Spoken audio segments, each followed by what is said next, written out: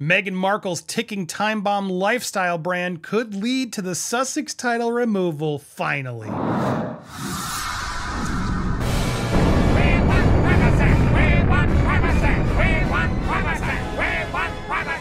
Welcome to Popcorn Palace. I am Andy Signor, and oh my goodness, we've talked a little bit about this before, but I really wanted to take some time to focus on this new brand of hers. I'm talking about Flamingo Estate. Oh wait, no, sorry, it's the American something Orchard. I don't know, Flamingo Estate. Let's call it Flamingo Estate. You know why? Because she's gonna hate that, because that's the original brand she's trying to mimic. And so I refuse to say American Royal Orchard, and so should you.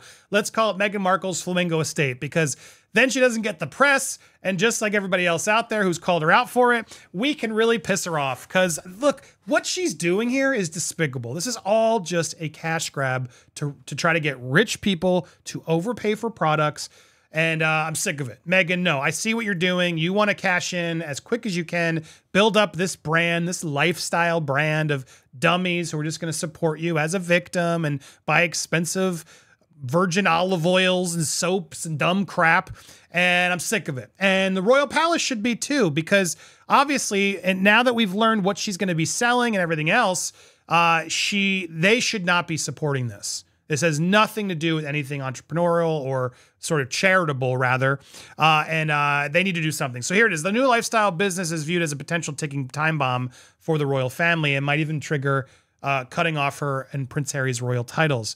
Duchess announced the launch of her new lifestyle brand, which I'm going to call Flamingo Estate, earlier this month, even though she doesn't own that. It's a Flamingo Orchard. Let's call it the Flamingo Orchard. That way it's even clearer. She launched Flamingo Orchard earlier this month, pulling in over 570,000 followers before the actual site even went live. That's not a lot. That's not a lot given how big she supposedly is. The brand is thought to weave together lifestyle and cooking content, likely tying in with Meghan's upcoming Netflix cooking show. Ooh, are you excited for Cooking with Meghan? Ooh, my goodness. I can't think of a worse thing I'd rather watch. Jams, marmalades, and other home decor products. Reports have suggested that the Duchess hopes to share her Flamingo Orchard vision. We're making it a thing. It's now hashtag Flamingo Orchard. Spread the word. We got live brows, and now we're doing Flamingo Orchard because it's a nice combo and it's a nice diss because she's trying to copy Flamingo Estate. The Flamingo Orchard vision online and possibly a book format. Of course, she's going to sell cookbooks. However, the debut of her brand seems to have ruffled some regal feathers. Tom Bower argues that the royals may perceive it as a risk against Britain's most precious brand, the royal family, as they should. Writing to the Daily Mail, Bower said, it also appears the project has been rushed. Meghan has not yet appointed a chief executive to manage the business. Meghan take charge of building the Sussex brand in America. It believes her ambitions have led to a downgrade of her and Prince Harry's presence on the Buckingham Palace website. Once prominently displayed as the Duke and Duchess, now they share a succinct joint bio. Bower also claimed it's been suggested that the recent update on the royal family's website could be the first step towards taking the titles. For Charles, that will be difficult, but as the King and Kate recover from their illnesses and rebuild the institution, it is a necessary step to protect the sanctity of Britain's most precious brand, the royal family itself. Removing a royal title is a complicated process and will require an act of parliament before the King can strip the titled aristocrats of their positions, but could be very doable now. Sussex title is a very emotional link to Queen Elizabeth, who bestowed it on Prince Harry to commemorate his wedding in 2018. Meghan unveiled the initial details of her new venture on Instagram, speculation as a possible cookery show, blah, blah, blah, blah, blah. Yeah, it's really sad. The Queen was like clearly rooting for this couple. I think liked them in the beginning. Meghan knew exactly what she's doing. I've spoken to a lot of people now, and I'm hoping to get some of them more on the record, but they acknowledge she always knew what was going on, was obsessed with royals, had books on royals. And so, yeah, this is just sad because the Queen did bestow that title and an emotional link to the Queen. And now they got the title and then they jetted out, and now they keep using the title while not doing what the Queen assumed they would do with the title, which is be part of the royal family. They pretty much disowned the royal family. And now why did they disown the royal family? To sell makeup and body lotions through Flamingo Orchard, yoga mats, lavender sachets, and dog shampoo. Oh my God. Oh my God. It's Goop, but more organic and like Montecillo. It's like Montecillo Goop. And again, if you're unfamiliar, Flamingo Estate is something that already exists. Organic yogurt with high-quality, harmful pesticides save the world? Can yogurt teach us to be better people with a deeper appreciation of the earth and each other? What is happening? That's a lot go to away. ask of yogurt. Go away. But if it's a really why am I on a Verizon site? Could save you from I can't stand these ads. Sorry. Flamingo Estate. There it is. Tomato heirloom candles, extra virgin olive oil, exfoliating peppermint soap brick. This is the kind of stuff you get here. Now, look, whatever. Some of it's probably nice and it is what it is, but it's all insanely expensive. I haven't even looked. Let's pick an item here and see how much something costs. Let's look up this. $48 for olive oil. Are you nuts? Are you effing nuts? $80 for a fruit snack? What on earth planet am I spending $80 for a juicy strawberry spicy key lime squeeze? Anyway, this is the brand she wanted to emulate. Now, this has been coming in through Puck, which is a really good insider newsletter and resource.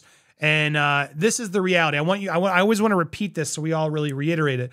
Flamingo Estate, the decadent lifestyle accoutrements company, inspired by the fabulous Spanish-style LA home of Richard Christensen and his partner Aaron Carvey, have become the status symbol du jour for a certain kind of post-goop California in-crowd. You know, this sort of milieu where unironic, limited edition raw honey collaborations with Julianne Moore, Will Ferrell, and LeBron James cost $250 a jar. People regularly guffaw over $42 bars of soap and $80 dried strawberries I just showed you.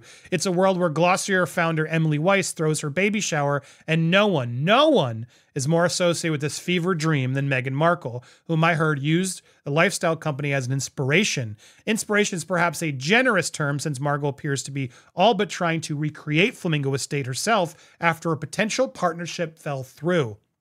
Indeed, the trademark application she filed on March 9th mentioned candles, nut butters, dried fruits, vegetables, and kits comprised of edible oils, fats, spreads, butters, blah, blah, blah. Also, cosmetic brushes, yoga mats, a number of other wellness items. Earlier this week, a friend said the brand looks like what happens when you go to dinner at Flamingo Estate and aren't invited back. Ouch. Ouch. It was a business she was trying to be a part of, a source said of Markle, who supposedly visited the estate after being introduced to the property by another famous resident, not Oprah. Multiple in-person meetings with the Flamingo Estate. I'm told Markle expressed a desire to come on as an active partner, apparently, but they didn't want one, of course. Markle, because they would be she's terrible for the brand. Apparently, Markle and Harry became such big fans they displayed Flamingo Estate products in their home. And a clip of Harry promoting New Zealand eco-friendly product from a study. I guess when it was in the background when he was doing one of his studies. The eco project. There was a Flamingo Estate book. Ultimately, the state realized they didn't want to take the business in that direction. Person added, Christensen was indeed seeking investments. He raised $7.5 million last year. I hear he's fundraising again. Partnership never came to fruition, but by the time it fell through, I'm told Markle had reviewed relevant company information that any potential investor would be privy to and had intimate knowledge of the business. So I want you to really process this.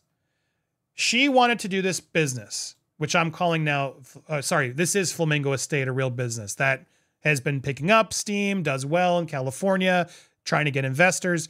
She then went and said, well, I want to be a partner. Okay, great, let's talk. She got to see things about the business. They don't want her to be a partner. She decides to then promote her own brand, create her own brand, file her own trademarks, etc. This is troubling, man. This is troubling. So she's stealing this brand. And now, as if it couldn't get worse, she's getting into pet products, which I think it's Catherine's brother. Correct me if I'm wrong. Steph filled me in, trying to verify my notes here. Catherine's brother, I believe. Yeah, her brother's business. Princess Wales James owns his own high-end dog food called Hello Ella. So now, of course, while Catherine's, dealing with her cancer diagnosis, Meghan Markle's slyly trying to figure out how to compete with her brother to create dog treats and chicken feed. What is going on here? She will sell her soul. She will do anything for cash. This is so pathetic. I thought you're this person of charitable feminism, yada, yada. Now you're just trying to market yourself and profit by putting your name on brands that you can own and monetize on tremendously. This is the ultimate grift. This is the high-end grift. She wants to grift the millionaires. She's like, screw Andy, Steph, and all these idiots on YouTube. I'm going to go grift the millionaires now, the billionaires. They're all going to buy my spiced strawberries. This is sickening. And this goes against everything the Queen bestowed upon her when she had that title. And that's why I do agree with this assessment. Even though we have no proof and it's a long way away, I think this is a ticking time bomb. And at a certain point, this brand, no matter how successful it is not going to help her keep it. And she wants to create herself as a big, entrepreneurial vision person where she can then say, well, she doesn't need it, because now she has her own thing. This is all the plan. And no, we will not allow it to just go that way, Meghan. Let's try to keep it honest. You're stealing Flamingo Estate, so your Flamingo Orchard is nonsense, and your brand's not taken off like you would. And now your stock's fallen so much due to Catherine's diagnosis, no one wants to have anything to do with you. So this is shameful, shameful, shameful. What do you think? If you haven't already, subscribe here to Popcorn Palace. Hit that button for all alerts. Smash the thumbs up as well, and leave your comments down below. Are you as annoyed as I am? I want to hear what you think. Tell me what you think. And again, it's now forever Flamingo Orchard. That's what I'm calling her new business. I will not call it what it actually is. I don't even remember what it is. What a terrible name.